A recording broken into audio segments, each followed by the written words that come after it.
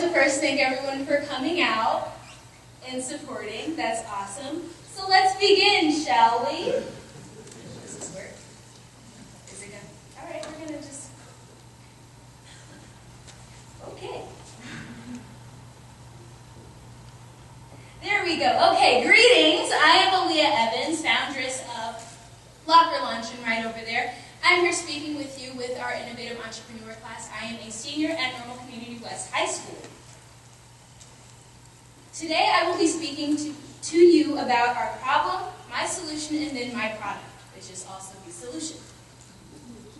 Okay, so here's my background story. One day I brought chicken Alfredo from home to school. It was nice and hot in the morning, but once I got to lunch, it was nice and cold, which is both irritating and very much unhealthy. So here's the big issue. Did you all know that there are over 250 dangerous foodborne illnesses, which is mainly caused from food that is not kept at their correct temperatures?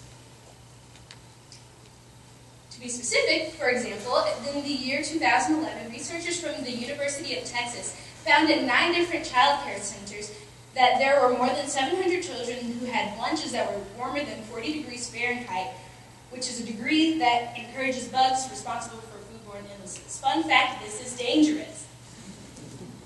So my solution is the Locker Luncheon. The Locker Luncheon is a double-walled stainless steel box, and in between the double-walled stainless steel is a thermal material which will insulate the food within. As you can see over there, that's kind of like my display, but my prototype is next to it. Right now, it's made with, I believe, scrap metals to show how it should look and how it will go inside of a locker. But my display right there is how the final product should look, keeping up the theme of a locker. Alright, so my key partners for the future, I'm hoping it will be a manufacturer engineer, hopefully someone like GE, locker companies to already have the product installed, and then for right now, schools. Once I start up, I'd like to sell throughout my school's student store or school store to see how popular my product will be for all the students within the building. My value propositions will be to sell in the schools throughout the school year, sell to locker companies that will have the product built within the locker, and then my customers will be the students, their parents, and businessmen and women. Let's talk pricing. Alrighty, so the ink for the product will be soybean oil-based ink, and the paint will be vegetable-based to make sure it's eco-friendly and it won't harm anything in the environment.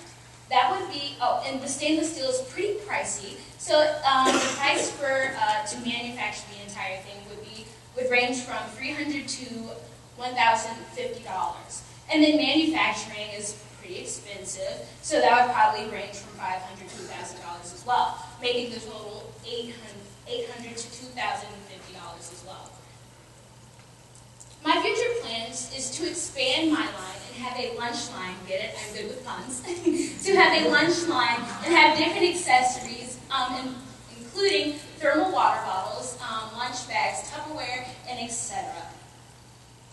If you have any questions, comments, concerns, or suggestions, contact me or visit me over there at my booth.